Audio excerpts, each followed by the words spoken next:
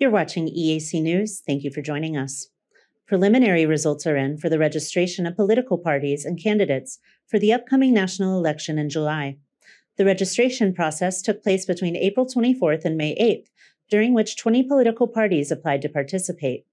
Yesterday, the National Election Committee, or NEC, officially recognized 11 of the parties, while 9 were placed under review.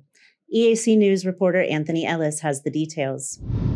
According to a press release issued by the NEC on May 8th, the 11 official parties approved for participation in July elections are the Cambodian People's Party, the Cambodian Youth Party, Khmer United Nations Party, the Democracy Party, Democracy Power Party, Cambodian National Party, Khmer United Party, Khmer Conservative Party, Funipec, Beehive Social Democratic Party, and the People's Purpose Party. Meanwhile, 9 other parties have been examined for eligibility for NEC, including the Ekpik Khmer Party, Women's Party for Women, Candlelight Party, Khmer Anti-Poverty Party, Khmer Economic Development Party, Indigenous Peoples Democracy Party, Grassroots Democracy Party, Khmer United Great Nations, and the Khmer Farmers Party.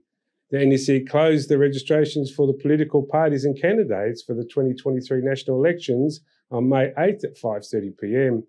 They confirmed the process ran smoothly in accordance with establishment deadlines, regulations and procedures, which are overseen by political parties' representatives and election observers. Anthony Ellis, EAC News.